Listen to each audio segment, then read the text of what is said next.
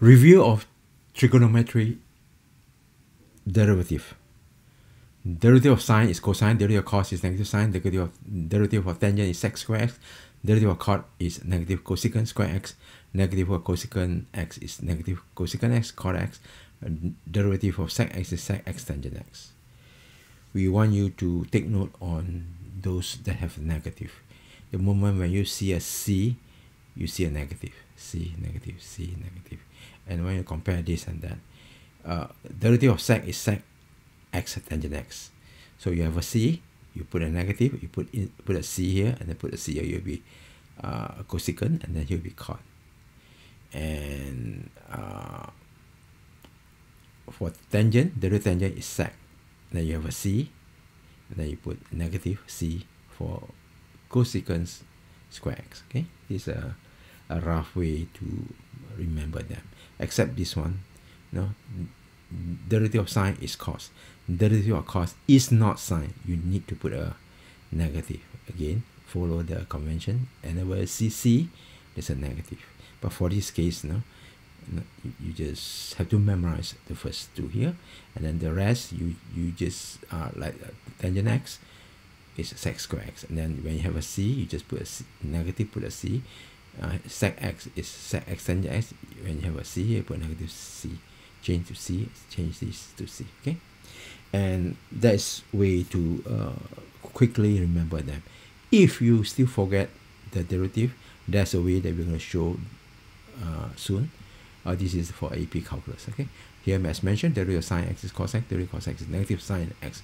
Remember, C means there's a negative. Now, derivative of, we need to show derivative of tangent x is sec square x. What is tangent x? Tangent x is sine equal cos x. We need to find the derivative of a quotient of two functions. We apply the quotient rule. Square downstairs, take derivative of upstairs, become cos x times downstairs minus the upstairs times the derivative of cos x is negative sine x. So square the downstairs, take the derivative of upstairs times the downstairs function minus the upstairs function times the derivative of the downstairs function. That's what you get. Notice that cos square x plus sine square x is 1. 1 over cosecant square x is sec square x. Okay, so either you memorize this, or you can quickly just derive this out very fast. Okay, for me it's better to derive just in case you are not sure. Okay, now this one, derivative of cot x, remember tangent gave you sec square x. When you have a C, you put a negative, and then change, add a C here, it will be cosecant square x. If you still forget how to get this, no worry, just go with the derivation. Cot is cos x divided by sine x. Now you have a derivative of quotient of two functions. Do the same as in step number 3. Square the downstairs, applying the quotient rule. Square the downstairs. Derivative of the upstairs will be negative sine x times the second downstairs function minus the upstairs function times the derivative of downstairs function. Derivative of sine is cos. Notice that minus 1, you can take it out, and then you have sine square x plus cosine x, which is 1. This is what? 1 over sine square x is negative cosecant x, negative here, and then the 1 over sine square x is that. 6(1) is 1 over derivative of cosecant x. Okay, remember, derivative of sec x is sec x tangent x. When we have C, put a negative, sec x become cosecant x, tangent x become cot x. Okay, that's a way to remember. But if you forget, don't worry, just do this. Cosecant x is sine x to the power minus 1. Now applying the chain rule, negative comes down, and then sine x to the power negative 1 minus 1 is negative 2. Time the inner function, derivative of sine x is cos x.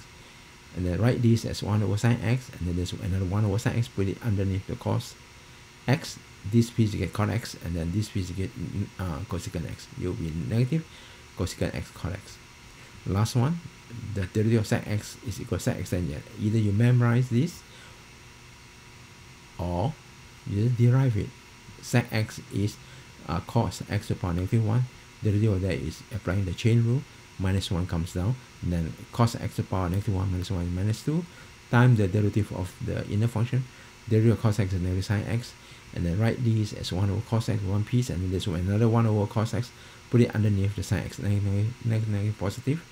This piece you get tangent x, this piece you get sec x. Okay, Done. Easy, right?